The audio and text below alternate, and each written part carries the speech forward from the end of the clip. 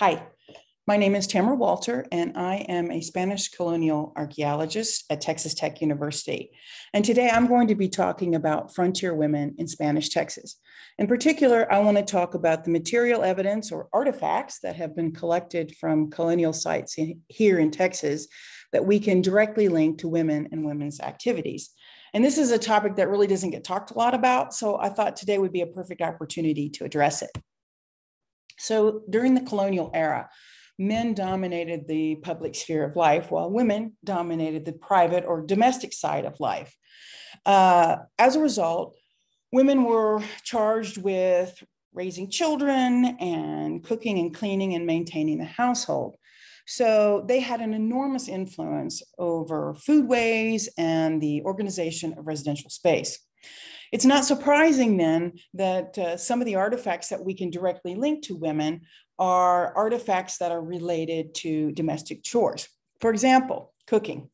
One of the activities that women were engaged in that was almost exclusively an activity for women was the preparation and making of tortillas. And that required grinding corn. And to grind corn, you needed manos and matates, or grinding stones, in order to process the corn for tortillas. So it isn't really that surprising that we find artifacts like this mano at the top, it's broken, at many colonial sites across Texas. Manos and matates would have been important tools of the colonial household or kitchen. In addition, kitchens would have been outfitted with mortars and pestles for grinding plants and herbs for household consumption.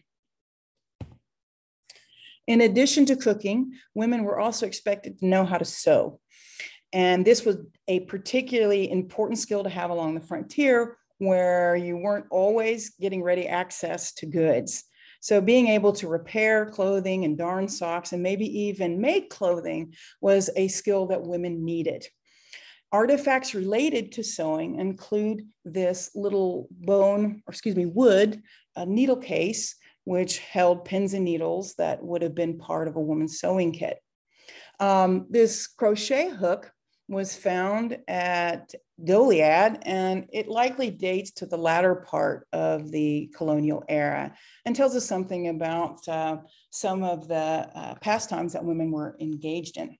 Now, in addition to sewing, women were expected to be proficient in needlework, and this was the skill that was taught to women at a very young age.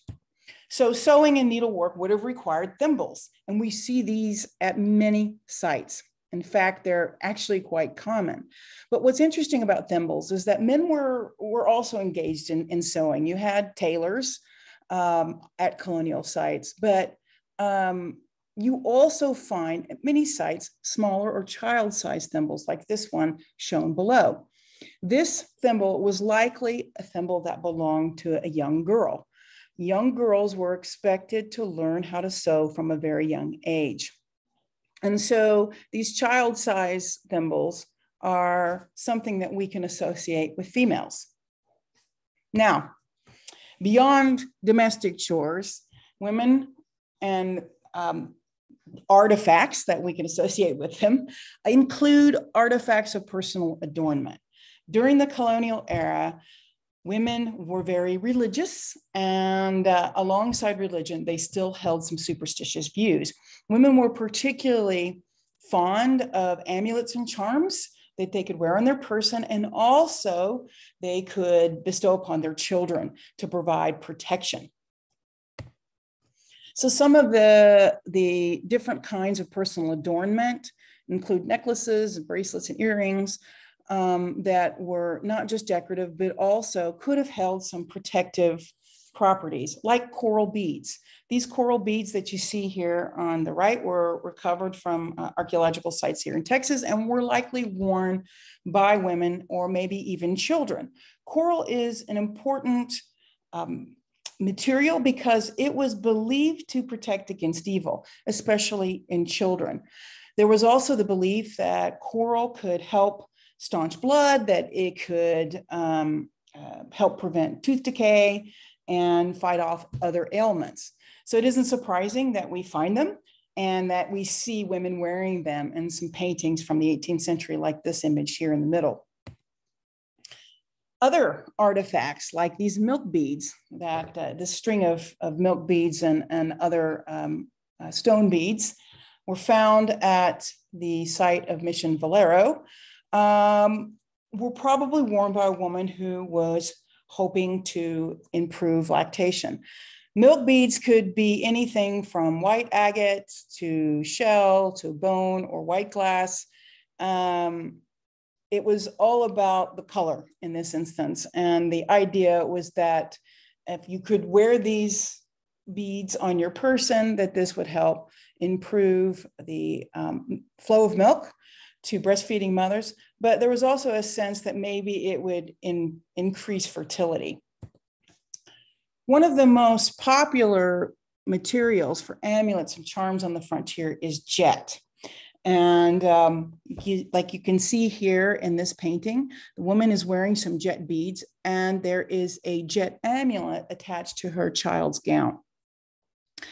In the image here of the jet beads, those here on the right side, those are artifacts that are actually part of a rosary bead. So you're bringing together here some of the superstition and religious beliefs of women on the frontier. Jet was thought to also ward off evil, and it was especially important for children. The use of jet in the production of higas or fist-like amulets, like the one the child is wearing here, was also thought to provide an extra layer of protection against the evil eye. Here are some other images of artifacts or amulets like these jet higas here, found at colonial sites in Texas. You can see an even better image with this painting of a young child with a figa or higa that's attached to the gown of the child, that's made also out of jet. Women also wore amulets like this metal charm at the top right. It's in the shape of a shell, and this was a symbol for fertility.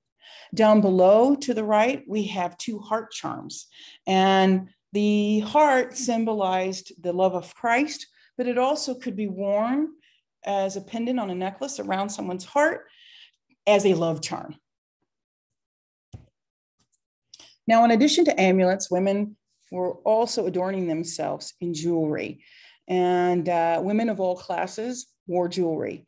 Women of the upper class were also using a variety of different jewelry types. They wore chokers and bracelets and rings and brooches, but the difference was that they were adorning themselves in pearls and precious metals and gems. Women on the frontier, for the most part, could not afford that. And so they were wearing paste glass jewelry like these examples here. A lot of what you're seeing in these images are parts of earrings. Earrings were very fanciful and elaborate during the 18th century in Texas. And some of these items were also probably part of brooches and necklaces. Pendant earrings and the Zarcillo style of earrings that we see this woman wearing. She's an upper class lady. You can see how elaborate her earrings are. Were also in fashion. The golden earrings down at the bottom were rare, but nevertheless, occasionally they've been found at colonial sites. Drop pendants made out of glass, and even a jet pendant that we see here on the top right make up some of the jewelry that has been found at colonial sites that we can link to women. In addition to jewelry, other accessories included fans. Now, likely fans were things or accessories, fashion accessories that we associate with more upper class women. The thing about stick fans, which were so popular during the 18th century, and oftentimes we see women portrayed in paintings like this one here on the right, holding a fan, is that they're very hard to find archaeologically. The artifacts here at the top, you'll notice how thin they are. These are wooden stick blades that form part of the bottom of the fan. As you can see down here in the bottom image, it comes from the very bottom part. They're often misidentified by archaeologists. Part of that is because they come in pieces. And honestly, they don't you don't find them very often because they are so delicate. But nevertheless, they were something that we can associate with females. So I know this is a very brief overview, and I only had a limited amount of time to talk about it, but I think all of this underscores the fact that women were on the frontier. They were part of colonial society and a vibrant part at that. Thank you.